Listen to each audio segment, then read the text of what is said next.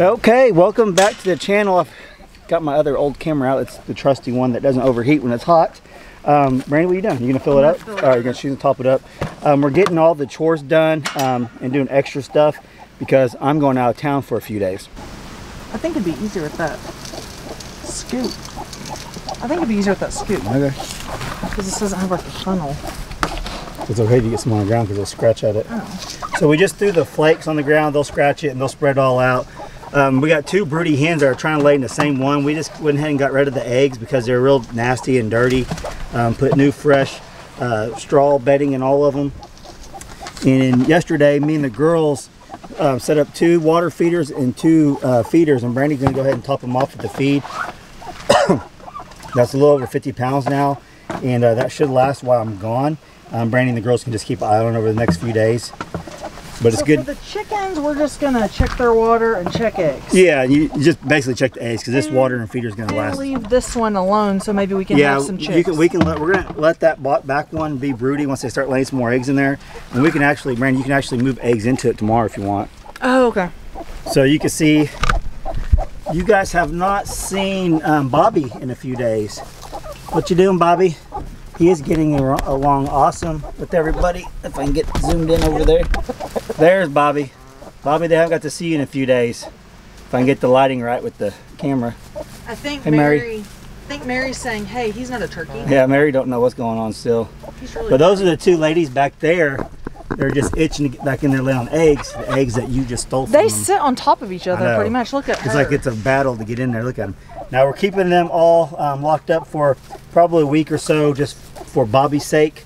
They got plenty of room in here. And then we'll open this up and let them have their run back again soon. Oh, does she go in there? What she do? Well, and are you just thinking... He needs to know where... Well, I know about him, but I'm saying letting them in and out could be the chance of him coming out. For sure, yeah.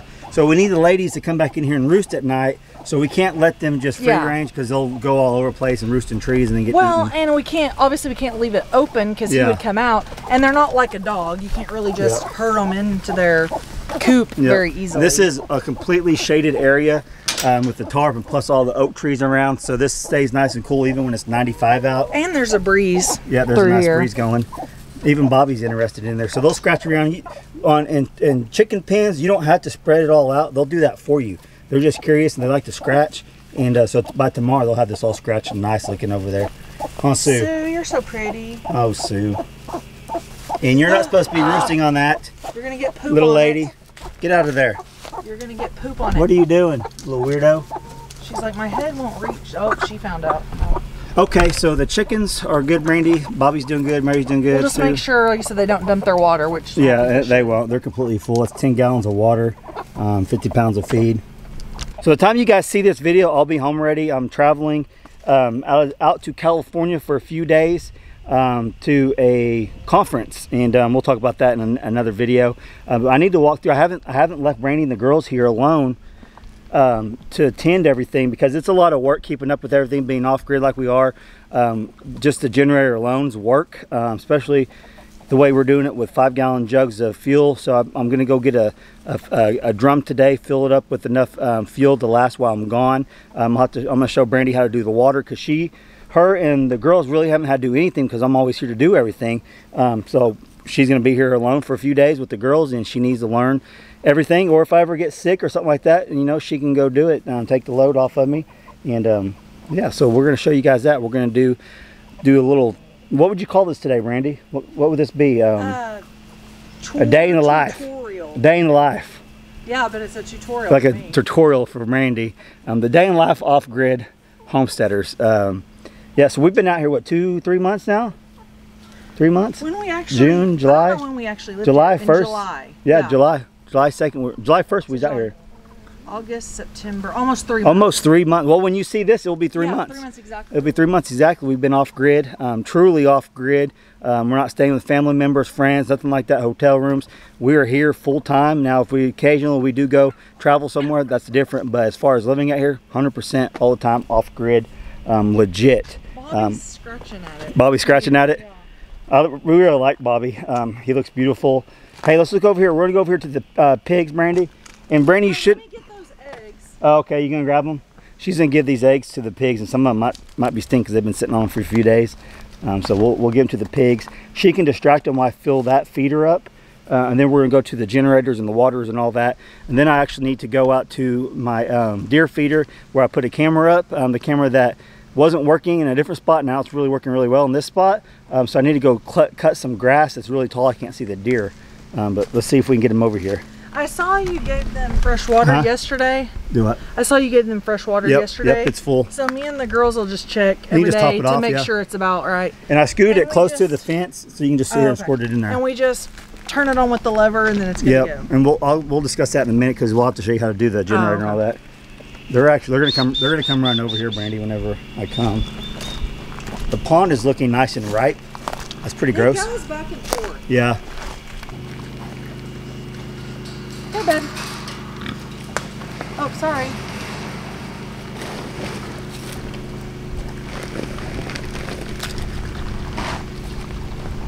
Hey, can I zoom in on them? They're crunching. I can hear you. They're crunching.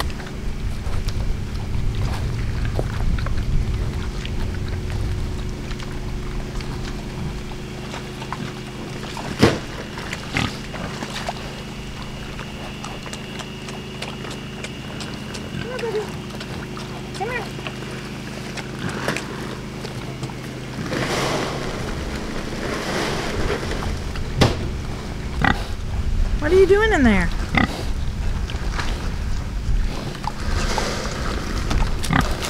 Hold on, can't see you. What are you doing?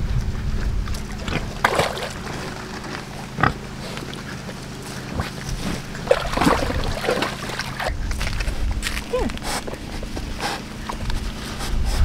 Oh, honey, I'm sorry. You knocked it on the ground.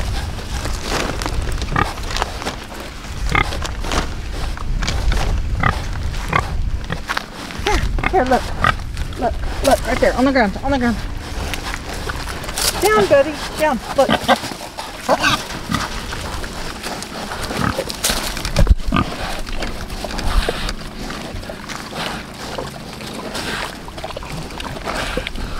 You guys are stingy. All right, it's completely full. Okay, it is completely full. So like I said, that should last them 3 days, and I'll be coming back on the 4th day. So Brandi and the girls shouldn't even have to get in there for anything. So that's the beauty of having automatic feeders, waters, and all that. You can leave the homestead for a few days. You can have people come check on your stuff, on your animals and stuff, but you could technically leave and they'd be okay.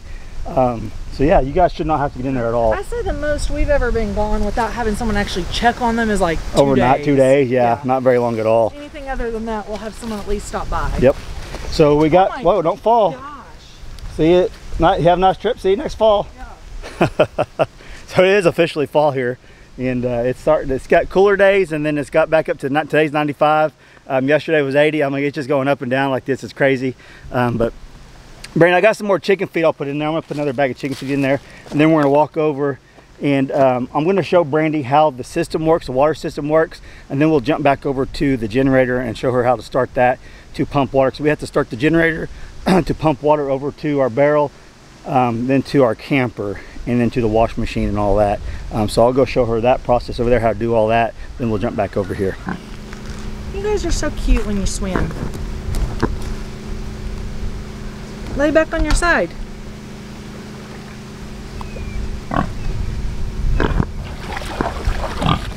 I don't have any more eggs.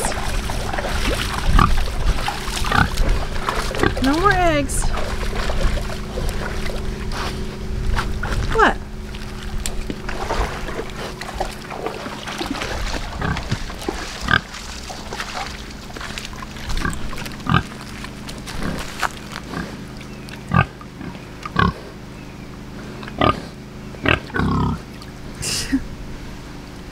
What was that noise?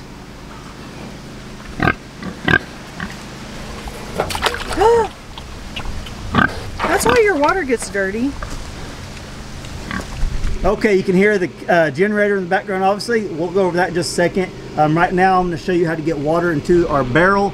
The barrel, if you guys don't know, goes into a filtering system that gets out most of the sulfur smell and takes it into the camper. Hayden knows how to turn it on and off, but I don't think you really had to mess with it. I mean, I've done it from here. I just want to make sure the process of like.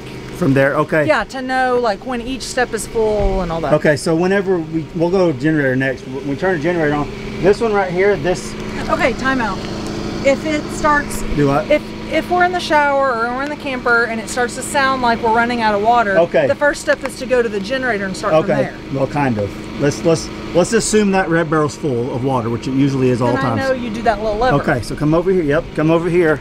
If it's full, so I keep this full at all times. So if this water runs out, all Brandi has to do. Or hold on, before you do that, it is going to leak some because I need to change the filter out. So I've got it rigged up where it gets airflow in there and it still puts. So you'll see water come down right here. That's not normally normal, but it's okay for while I'm gone. So if you're out of the camper water, turn that little. So if we're out of the camper, first I would do this. Yep. Just to make sure. That's going to go through here and fill the camper back up. And then when that starts overflowing, I know the camper's full. Turn that off. Turn this off. Yep. And then we'll go over there, turn the generator on, and fill this back up. That's my thing. I don't know that part. Yep. I guess once that starts overflowing, I'll just assume this needs to be filled back up. Yeah, it's usually about. You can usually get 2 fills with that, but since that's leaking, I would just, you know what I'm saying, I would just go ahead and fill it back up. So anytime, and this, how long does that take? Because I know you watched out of the window. Yeah, I just come out and check it. So once I turn this on, and that starts. So you can leave it on now to fill it back up because we've been using water today. But once we see that that's coming out, it means that tank's full. Yes. And so then I can turn that off, but then go turn on the generator to fill that back up. So I'll show you the turn generator on. In my head, to conserve water, just so the girls and I wouldn't have to do as much. I've already caught up on most of the laundry. Yeah. So we have stuff for all week that we shouldn't really need to do, like, because that's a lot of water for clothes. Yeah, so basically just showering dishes in here. Yeah. So if this tank's out, Brandi, you're gonna come over here, see the green hose, brighter green hose? Yeah. Just look at that. Yep. So all you have to do is turn this valve on right here. Which I know that goes. Hear it? Yeah. Yep. What about the other direction? Does it just go one way? Yeah, it's off right now. It just goes one way. No, but I mean, you can't turn it. No, it just goes one way. It only goes that way. Well, and that shows it flows from that to that.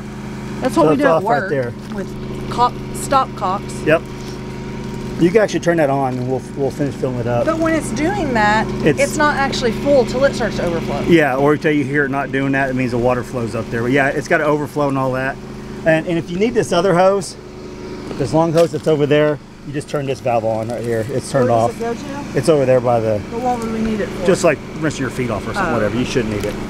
All times? I do. I just leave it on because it goes right to the washer machine too, like if you did need it. So we'll walk over here and we'll show Brandi the new generator.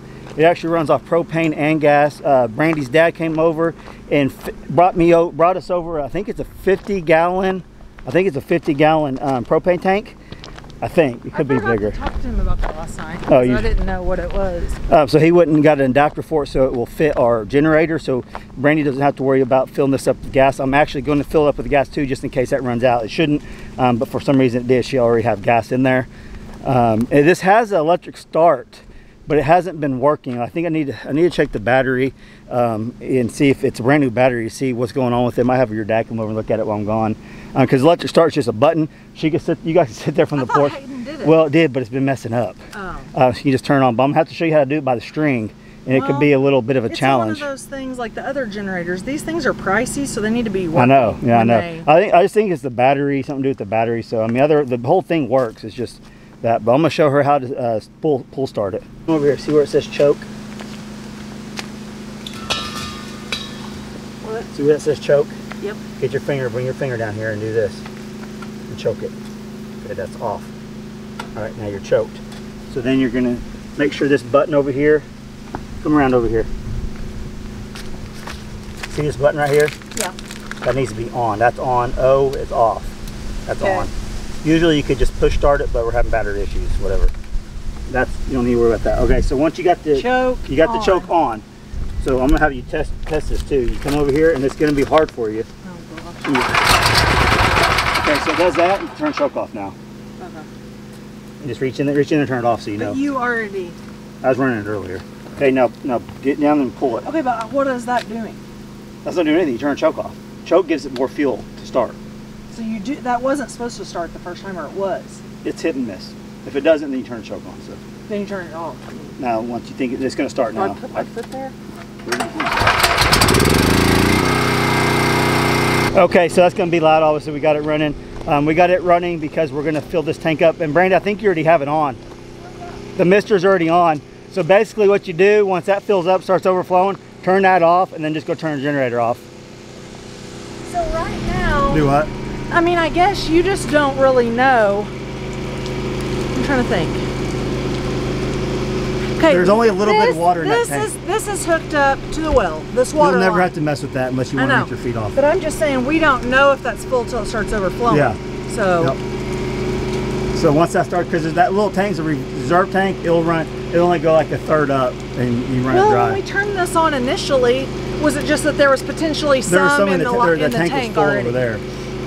Now we're filling up that, and then it goes to this. I'm saying once we see this start overflowing, just turn that little valve off. Once I see that come out of the camper, I'm going to turn that little switch. Yep. Once I see this overflowing, I'm going to turn this off, turn off the generator, but keep this on. Yeah, just pay no attention to that at all, because you don't even need that. Okay. Basically, all you got to do is turn that little switch down there. Yeah, and go turn the generator. That's it. Yeah. Okay, so that's all we got right now. We'll wait for this to fill and see if it's already overflowing.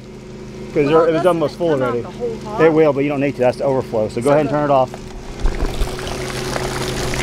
She turned it off right there. You can see it's overflowing like she was talking about. I kind of like the overflow because the dogs always have a fresh little bag. Yeah, exactly. That's why I put that there so they have clean water. They always have clean water. So now go turn your generator off. Okay, I'm picking up stuff as I walk, but Gracie gets out. This probably isn't very interesting to you guys, but I wanted to make a video for you all while I was gone. Now I'm back, obviously. Or I will be back when you watch this. Give you guys a heads up. That way, when I get back, then I'll have some footage of when I'm gone to be able to show you. She's going to turn that off, then we'll go back over to the big generator. Hey, turn that switch off, and then when it dies, turn it back on. Okay, we're to the main generator. It's going to be a little bit louder, obviously, but all she has to do here is unscrew this and fill it up. So I'm actually going to go to town and get a bigger jug for her to pump. I got a pump, a hand pump, battery operated, that she can just unscrew the cap and fill it up. All you gotta do is fill that up. You'll just have to show me. Yeah, I'll show you when I gotta go to town. But other than that, the dog got 2 buckets of 5-gallon buckets of water, plenty of food, so they're ready to go for when I'm gone. Pour this in here. Are you gonna go out there with me to weed eat that? So as far as the water tanks, you don't have to worry about the black tank. I just dumped it yesterday. It's good for 3 weeks. Oh, I do need to see sometimes the sink or the tub. You know how to do that, don't No. you? Oh, you don't? Okay. I mean, we learned about it when we got the camper, but You I haven't done it at all. So you will have to dump that. So we'll walk over and I'll show her the 2 valves open for the gray water. And I just run the gray water out on the ground. The black water is already taken care of. So like I said, it's good for 3 weeks. So you ain't got to worry about that. So these are open now. All you do is, those are the 2 that drain the water. Just those 2. That's the black one up in there. You ain't messing with that. Hold on, I don't want to show you that. Okay, it's closed. Yeah. So if it gets full, you just open them up. But the black one's Don't closed. worry about the black one. The So black one's completely closed. And that's the thing they told us. They just can't be open at the same time, right? So you just open those up and it drains it. That's And then do I close it back? Or yep, whenever you're done. Okay, that's all there is to it. That probably didn't seem like a lot to some. Some it may seem a lot. But that's the stuff I do every single day. That I take the burden off the family. I'm the one moved them out here off grid for this lifestyle. And so far 3 months in, and I don't have any regrets at all. Everything's been working out great for us. We know we're gonna have setbacks on the house and all that. Hey, it's gonna be the 30th when they watch us. Tomorrow is when we're come over. Tomorrow is when we're doing the tickets, right? Tell them all about the tickets. The Okie Homesteading Expo we're gonna have here in Pryor, Oklahoma. The expo itself is Saturday, March 19th, but there is a whole hog butchering class on the Thursday and Friday. All 3 days tickets go on sale Friday, October 1st at noon, and that's Central Standard Time. They'll see this Thursday. Yeah. So tomorrow when you at noon. Set yourself a little timer. At noon, that should be fine. No matter your time zone, it might be a little bit earlier, a little bit later, but noon should be good for everyone. Tickets are cheaper. Yeah, for the expo day, tickets are going to be $15, where if you get them at the door, they're $20. So it just saves you a little bit. We're going to be shutting that off before. Yeah, the online $15 tickets, they're not going to be available forever. We're going to cap that at some point, and so I would say it's better to get them sooner than later. If you know for sure if you're going to go, might as well just order them now. Yeah. And because we don't know exactly when we're going to cap it. Yeah, but we're we are definitely going to do it at a certain date, or we might even, if we might do a certain number of tickets. We're just going to kind of play that by ear. So okiehomesteading.com. Yes, go to okiehomesteading.com. The tickets, if you see right now that they say sold out, don't panic. Tomorrow at noon, it will be available. Yep. So they just say sold out now because they're not available. And if they do get in on the $15 or $15, the 15 tickets for Thursday, they get a free t-shirt. Yeah, the Thursday, Rachel put it all in the description for you, so you can go ahead and go over and check it out before they're on sale. That way you'll know what the price is and to make sure it's something that you want to do. But for the Thursday day, you're going to get to come all 3 days. You're going to get a free t-shirt, free breakfast, free lunch, get to hang out with all of us. When we say free, obviously they're paying. It's $300 ticket. Well, yes, it's included in the ticket. You're going to get breakfast, lunch, hang out with all of us all day, get to do all that fun stuff, and get a t-shirt, and your Thursday. Friday and Saturday tickets are covered. And Friday's $100. Yes, Friday is $100 tickets. It's for 8 to 5 whole hog butchering class. And then it will also get you into the expo the next day. On Saturday, the kids 17 and under are free. But the reason for the full price on the first 2 days, the first day, people are paying $300 for a ticket. And so we want to limit that to everyone who's super interested in learning. I guess if you pay $300 for your 10-year-old, that's fine. But they're probably not going to be... It's probably not going to be worth your money for a 10-year-old to sit there and, stay entertained with that all day. And same thing on Friday, the tickets are $100. If you want to bring kids with you, that's fine, but it is an all-day class. So I would It's fine if they buy a ticket. Yeah, it's fine if you buy a ticket, but I would just keep that in mind that it's probably not something that a kid under 13, 14, 15 is going to be super interested in being there all day. So another reason too is because we have to keep these classes small. Yes. So if we allow 100 people come and then bring their kids too, there's potential 400 people there. Yeah, and that's even, I didn't think of that point. If he was to be a person who wanted to come buy a ticket, but then he's like, okay, I spent my $300, but I'm bringing my 3 kids with me, that defeats the purpose of having 15 people. Yeah. Because that just escalates. So usually, Andy and Doug, they usually don't do this. This large. Yes, no, not even close. They make exception for us after talking to them and all that. 15 is actually a bigger class for them, just for the Thursday, and then Friday. I don't think they really ever done that. Doesn't sound like they've done something like that. So that's another one of the main reasons why kids aren't free. Like if you have to everyone has to have a ticket to get in, just to keep the number down on the attendees, because they're usually small. Yes, they're usually doing smaller groups than this. So hope you guys understand. All right, with that being said, let's go do the weeding. Want to? I got flip-flops on. That's right, all weeded. You can watch me. Okay.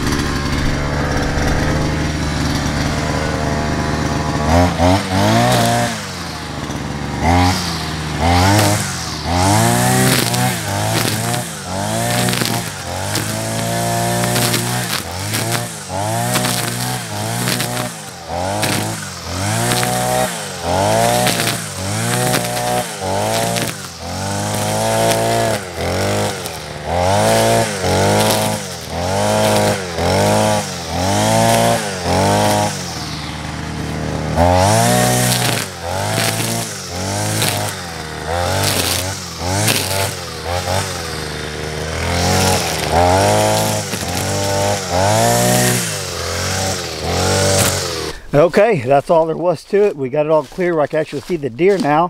Last night I got a picture. One was actually licking this molasses I poured on this stump. See all this, Brandi? That's not motor oil, it's molasses. Oh, I saw someone comment.